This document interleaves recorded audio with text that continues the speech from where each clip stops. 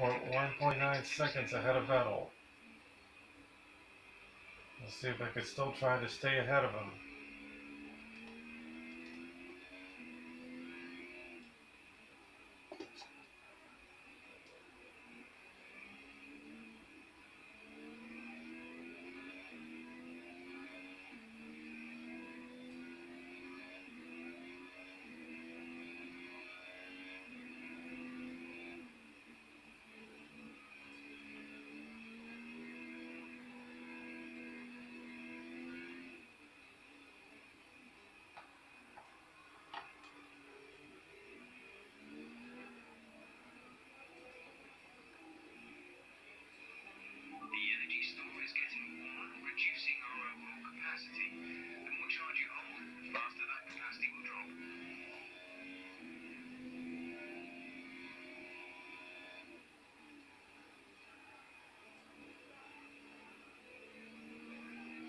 Oh, that was getting a little bit on me.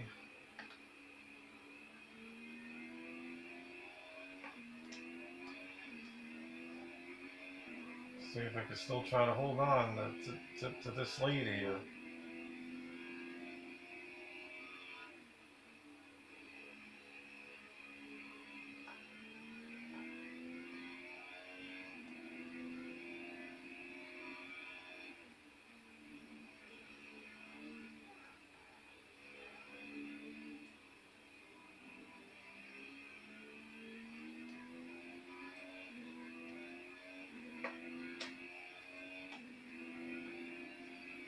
Wow, I got a little fast advantage that time.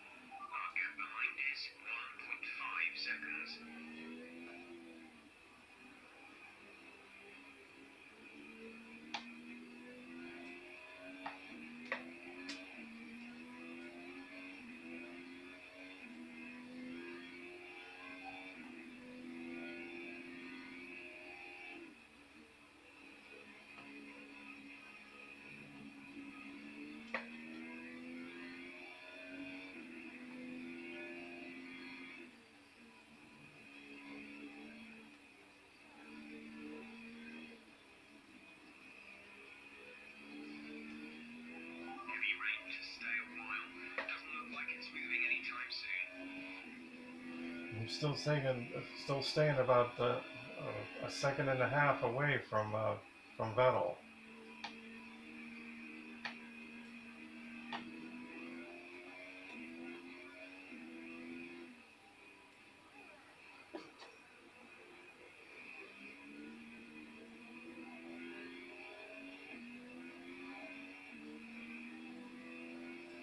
We got 3 laps to go.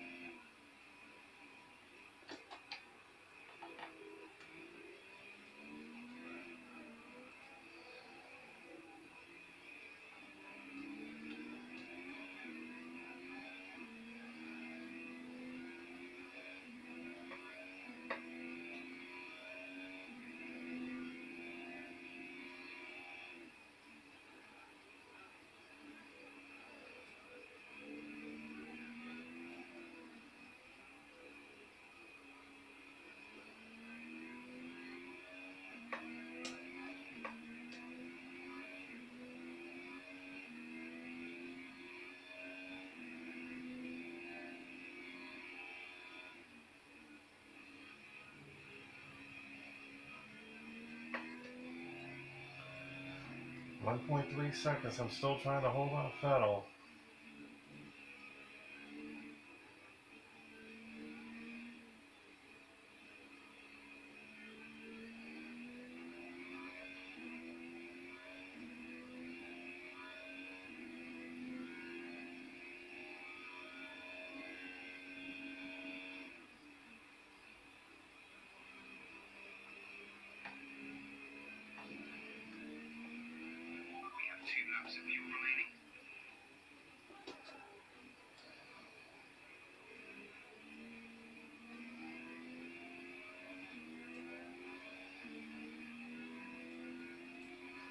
Alright, 2 more laps to go. Let's see if we can try to hold off Vettel with 1 minute and 3 seconds.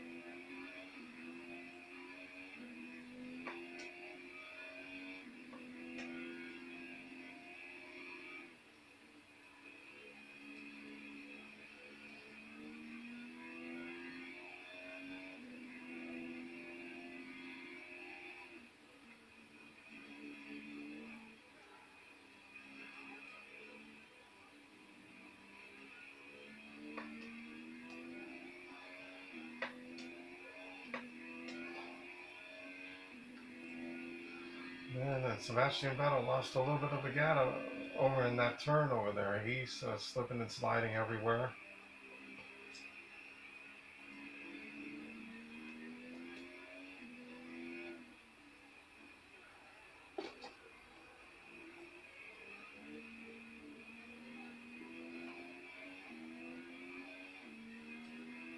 And here it is. The white flag is out. 1 more lap to go. Let's see if we can make it 5 in a row.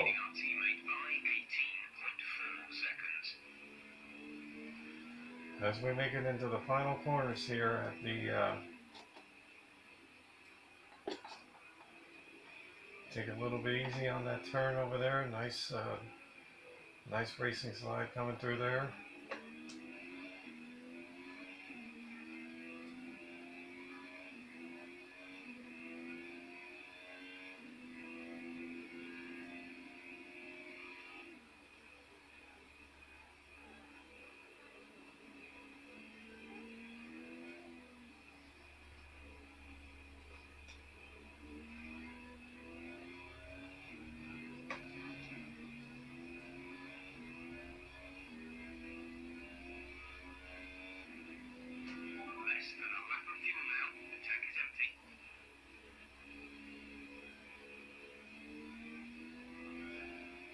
Well, I'm trying to keep it under lean mix over there. Let's see if I could try to hold off Vettel for this win. I don't have to worry about getting surrounded by Mercedes. Now I have to get surrounded by the Ferraris. I'm doing a good job over there coming into the final turns here at the Silverstone circuit. Now we got that long, hard right. Now we have the long, easy turn coming into the right. And now into the final apex corner.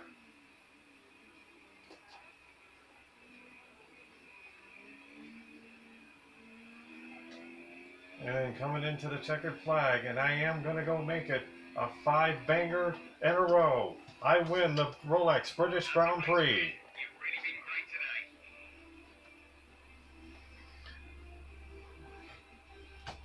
My goodness, and I hold that Vettel by about 1 minute and 3 seconds. That was a great race, rainy race at the end in dangerous conditions.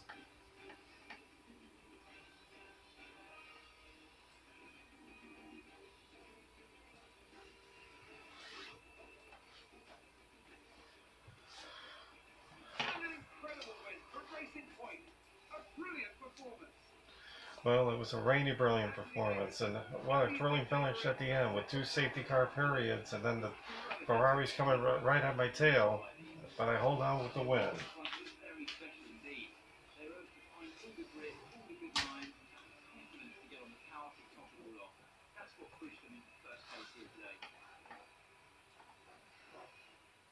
Racing Point's performance today has shown that they can be competitive with the veterans of the sport.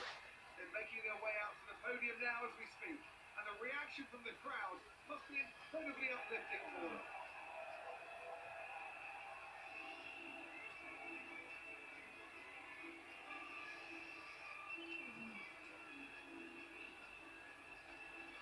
And that is a good win, and that is my 6th win of the season in season 1 of the Formula One 2019 career mode. Let's see how many career wins I have with 361 to start with. That'll be my 367th career victory.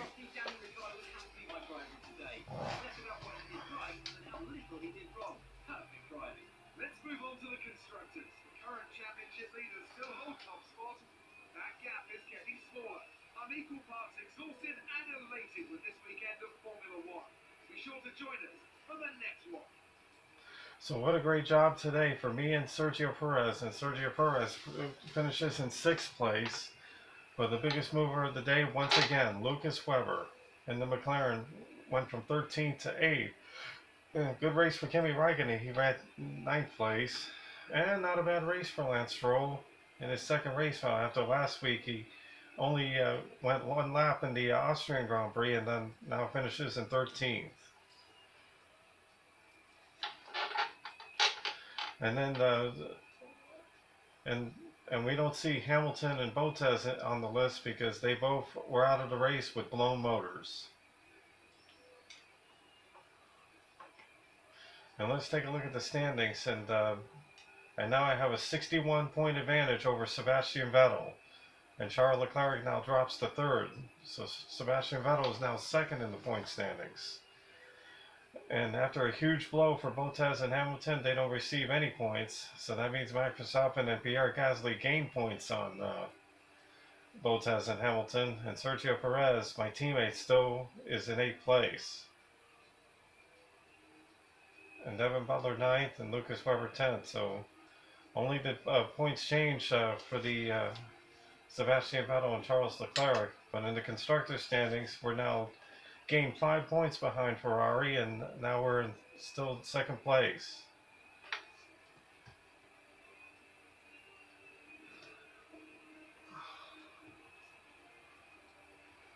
So we're 20 points behind the Ferrari, but we'll get them.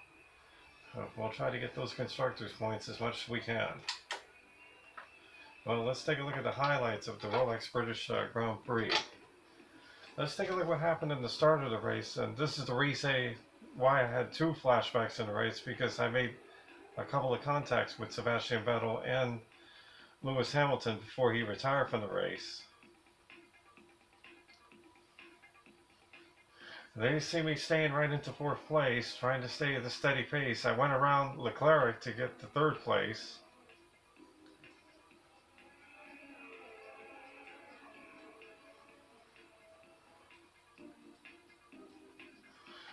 And then I tried to get around Vettel for 2nd place. And look at the bumping and banging contact. We were going at it for 2nd, and then I went through there.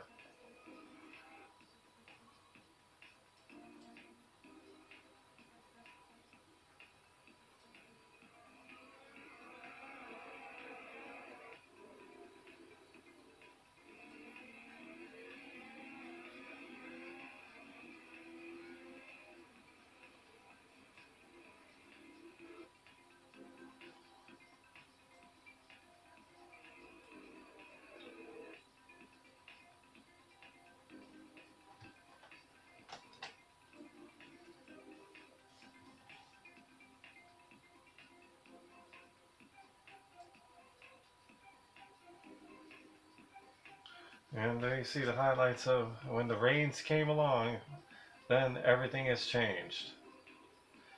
Yeah, and take a look at the battle coming near the end of this race, near the closing stages of the Rolex British Grand Prix, as me and Vettel were going at it for the lead.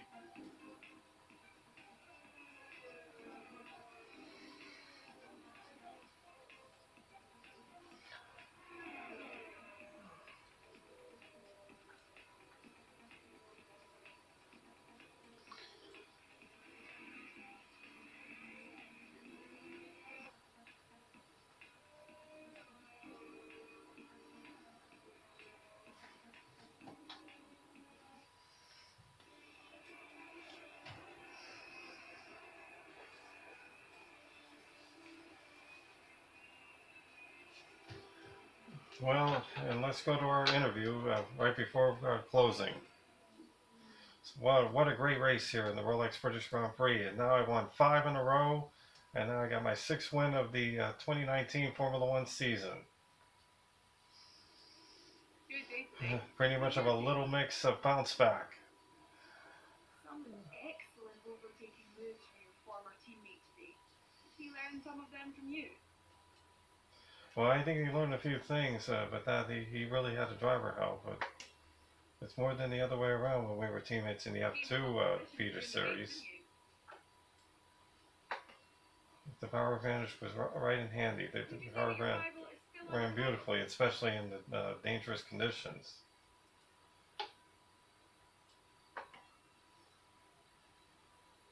The weather was miserable today, but do you feel this was an advantage for you? It sure was miserable, and then everything was changing conditions and everything, and then when the heavy rain conditions ended, we had 2 safety cars in the field, but then I dropped to second, and then I came right back to first within 6 laps to go, and then after that, well, we took the lead, stayed there as much as we can, and held on, and then we got the win.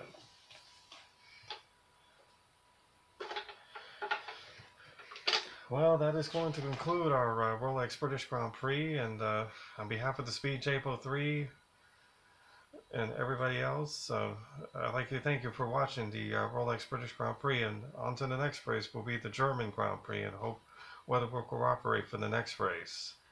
So I hope everyone enjoys the rest of your night, and good night to everyone. You get plenty of sleep for tomorrow. Be another hot one out there, and everybody enjoy the rest of the night, and goodbye everyone.